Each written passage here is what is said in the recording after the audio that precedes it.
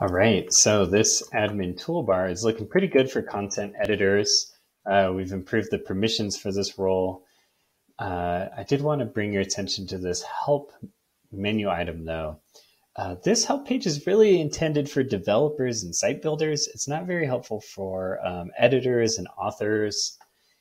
And so it would be ideal to just remove this completely from them so that they don't come here and not find anything helpful.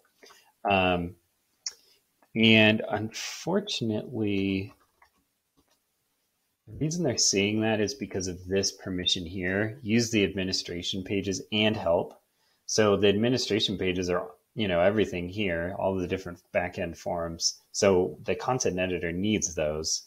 So there is an issue in Drupal core to decouple that so that these are two separate permissions. But in the meantime, we can do a slightly hacky thing and just hide that menu item altogether. Because I don't find it helpful as a site builder or a site admin either. I just go to the project pages or look at the code or the README files to get information on these modules. So to hide that, since we are using the Gin admin theme, Gin you can create a Gin custom CSS file and put it in your public files folder for simple CSS adjustments. So I think this is a good use case for it. And so I've got this code queued up. The class on that help item is menu item __ help -main. So if we set this to none, then we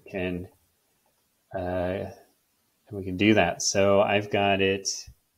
I think I deleted this file. So let me create a new file, save it in site default files, and call it, what was it that we need to call it? Gin custom something or other.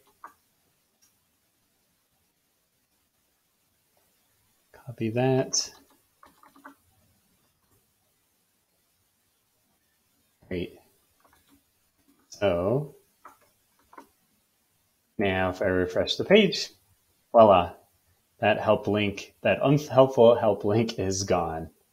So quick little fix to clean this up even further for your content admins.